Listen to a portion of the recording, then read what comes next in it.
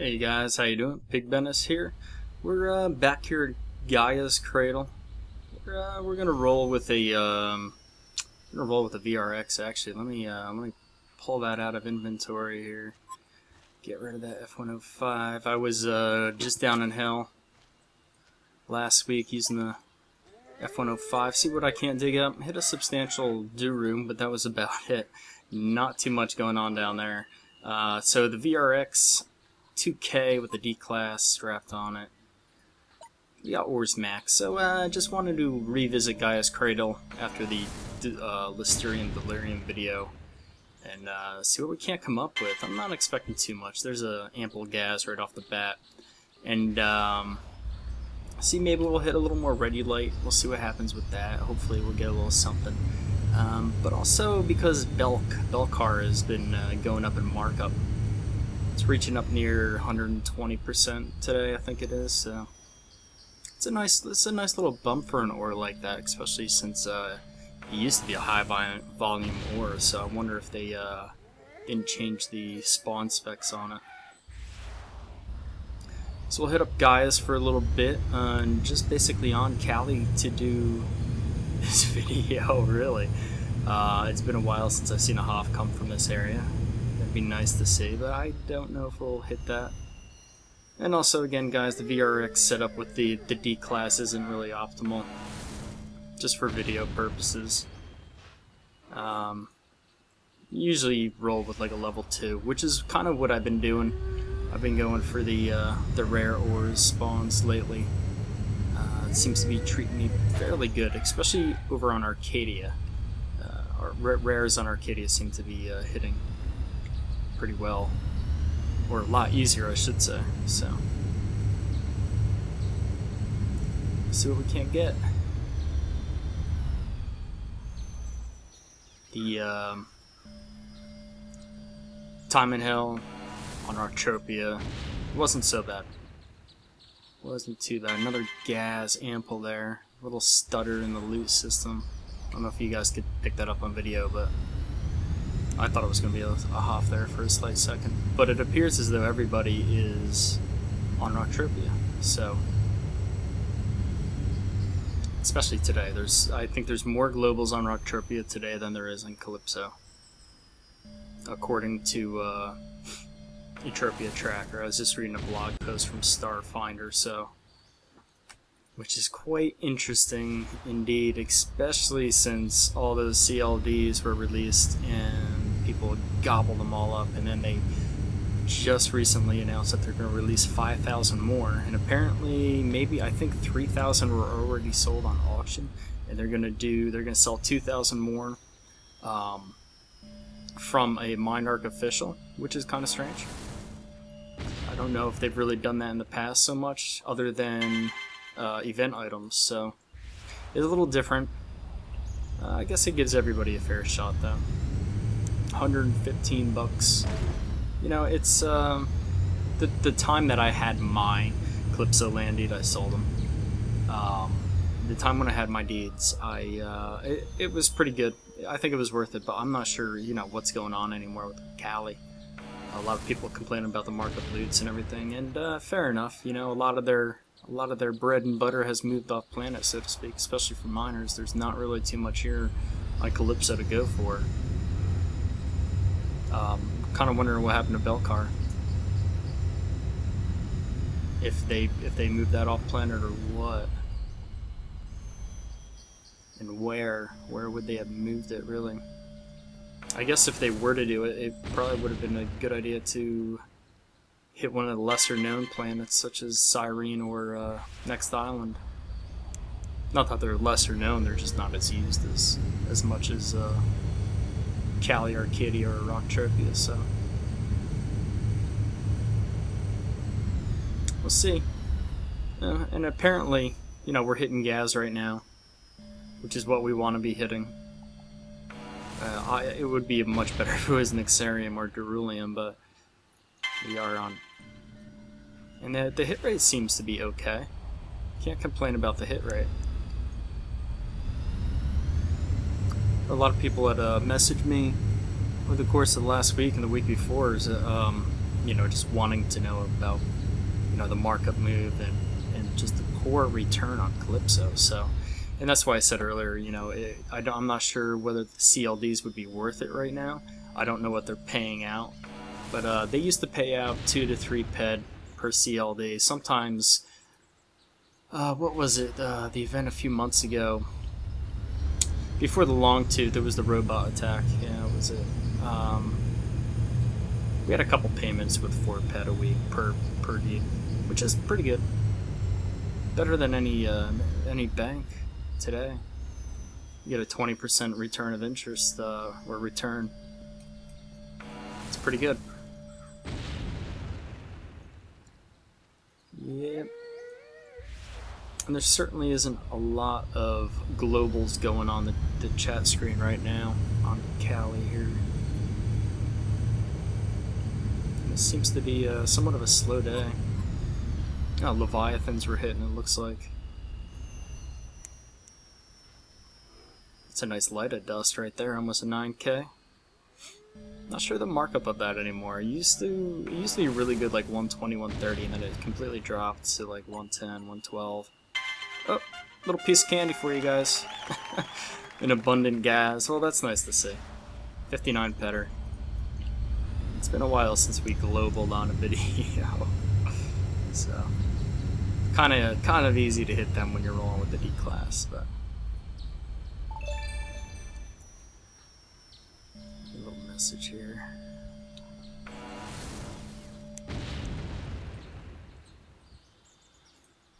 It's always nice to see a little something like that. Definitely helps the return. The return while ore hunting has been pretty good. I've been sticking with Pyrite. I've been sticking with low-level amps on Rocktropia and Arcadia. And I've been trying to sell as much as I can over there. I've realized that I spent so much using motherships going back and forth. Because most of the time, my schedule doesn't permit me to take the community mothership that costs 5 ped. Because of the schedules are kind of wonky. And so I would have to rent a VIP. And it costs, you know, anywhere from 30 to 40 ped to VIP from Rocktropia and Arcadia. Well, I did that, you know, a couple times a week. For, wow, I don't know, 4 months. So, if you figure that up, it's hundreds of ped, hundreds, probably close to 1,000 ped. So, it's a ridiculous amount of money for transport. And also, there's just no need for me to achieve a greatness status on the mining hof list anymore on Entropia Tracker. You know, I hit number 8. I kind of burned myself out doing that, grinding hell for the 3 or 4 months that I did it. So it's just nice just to come out, take it easy a little bit, hit certain spots, and you know, at the end of the day, you get a rare piece or something. You know, hit a Rugga on Arcadia for 2. Well, not 2. I've never got 2 in the same day, but a nice 60 ped stone. It's pretty good.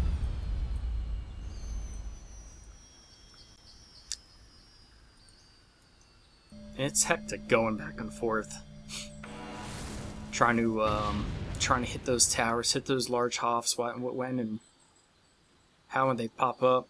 And we got a little loot lag here. Try to walk that off, maybe. Ample gas. So I don't see myself doing that anymore. You know, doing the 10K runs that I had been doing in hell. No way. Too much time. It takes up too much time. So.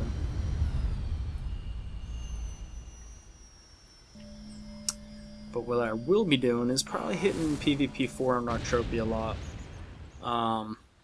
I could get my average markup pretty substantially high by just hitting Pyrite. Man, and more lag it looks like. See what happens with this one. Maybe we'll hit another little something here. So Pyrite, yeah, and Hemi too. Although I have not hit that in the last couple of weeks, so which is kind of funky because when I was doing those huge runs in Hell and on Rocktropia, I was hitting that fairly regularly. Come on. Alright.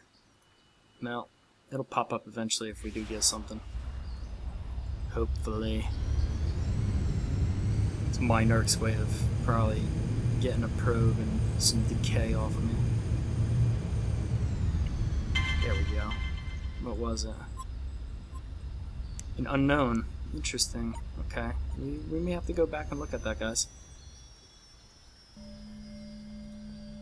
I'm somewhat curious, because it's at 59 minutes.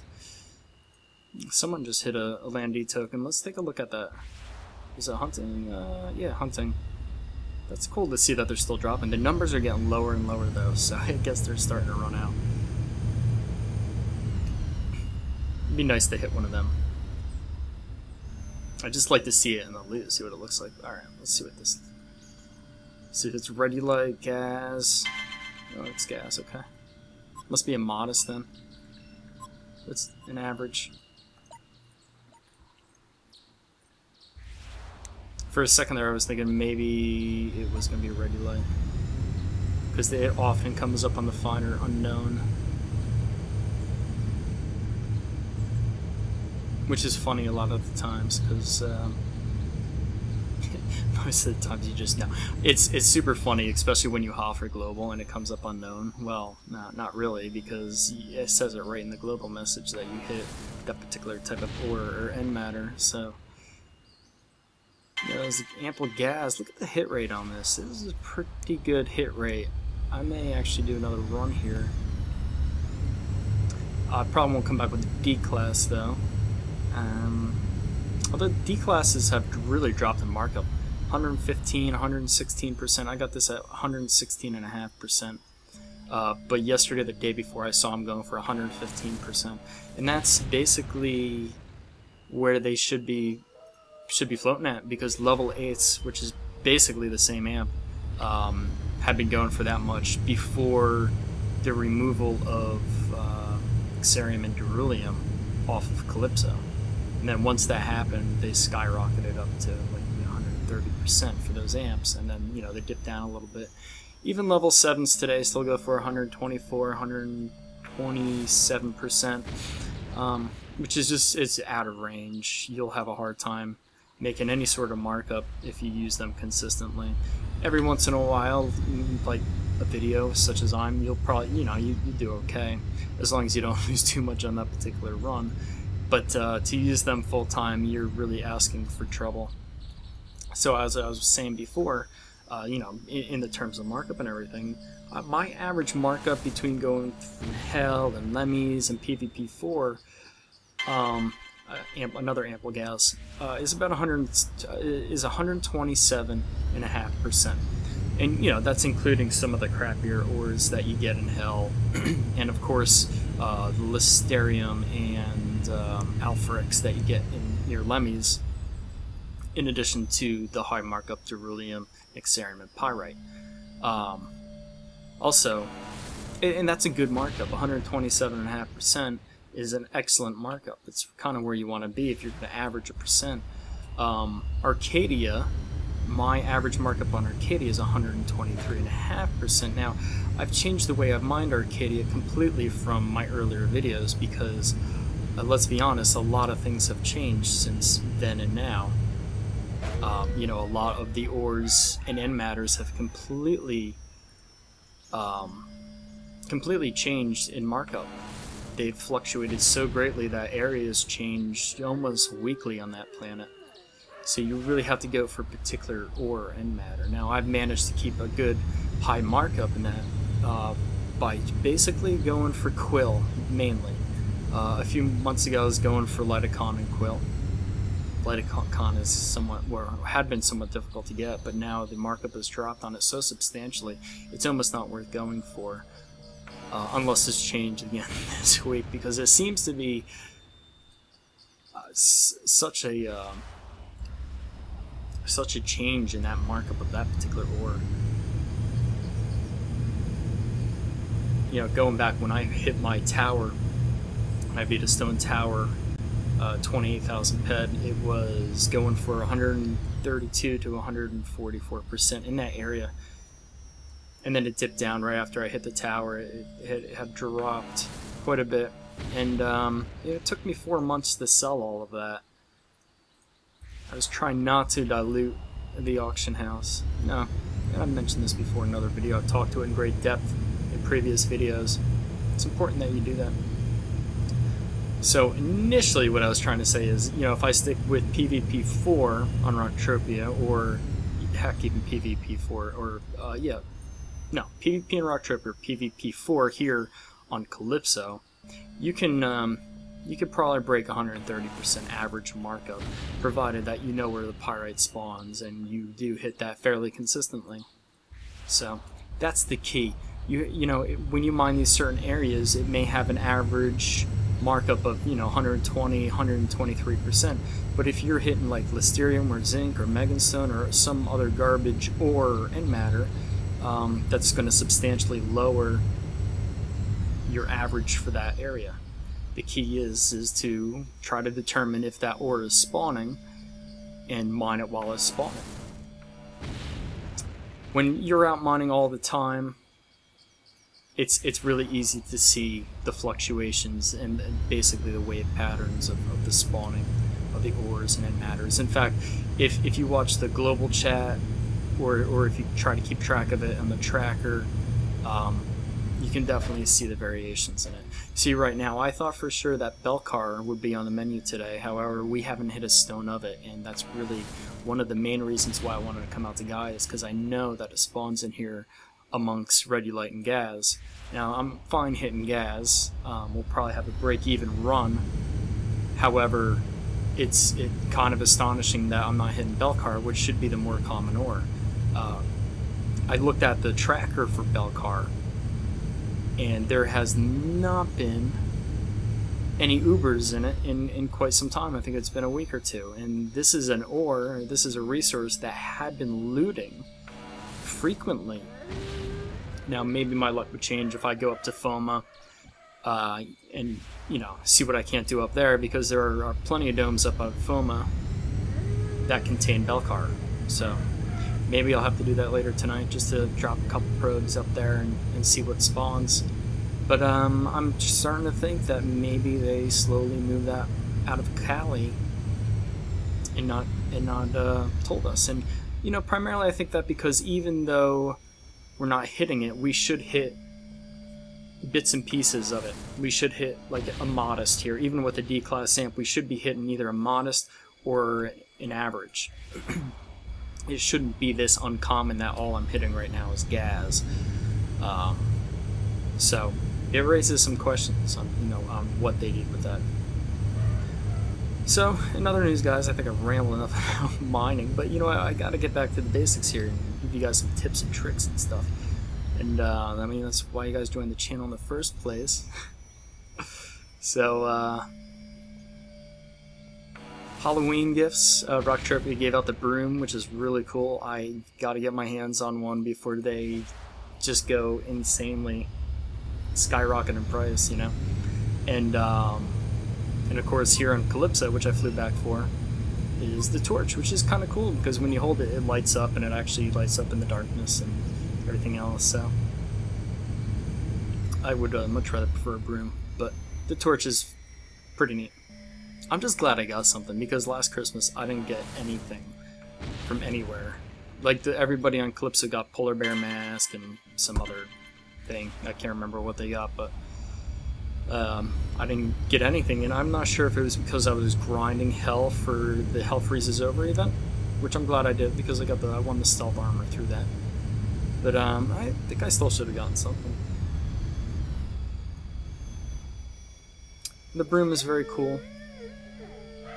Seen some people flying it. I think people were selling it for like 130 ped markup. Oh, another piece of candy right there, 61 ped. Well, guys, we made a profit this run. Right off the bat, I can tell you right now that we made a profit. And I've got all these claims to dig up. We had an extremely good run this time, and I'm glad to see that, because it's not every day that we get some sparkles on video. Yeah, in fact, I think it's been quite a while since I've gotten any sparkles on video. I can't remember last time I did.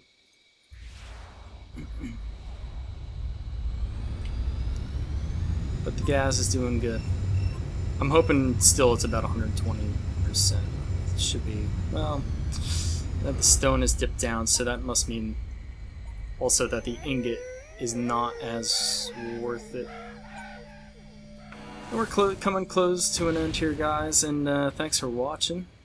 I think we got another drop or two. Another modest. Wow, I'm loving the claim size. And I'm loving Gais Cradle lately, too. And I'm not sure why I come back here, but, you know, it's kind of like a reminiscent about it, basically. Because before I flew off to Hell and Arcadia, and, you know, these were the areas that I was hitting for such a long time. Gaia's particularly, because, you know, if you score a tower here, I'm not sure if that event still happens, by the way, but if you do score a tower here, I think you win an additional 1,000 pet. I'm pretty sure he's still running that event on this land area. I know a couple people that have hit it, and I've seen other towers happen here. So it may or may not be done. This is the final bomb, guys. Anyway, thanks for watching. Give it a thumbs up and throw a comment in the comments section. All right, guys, and we'll see you in the next video. Thanks for watching.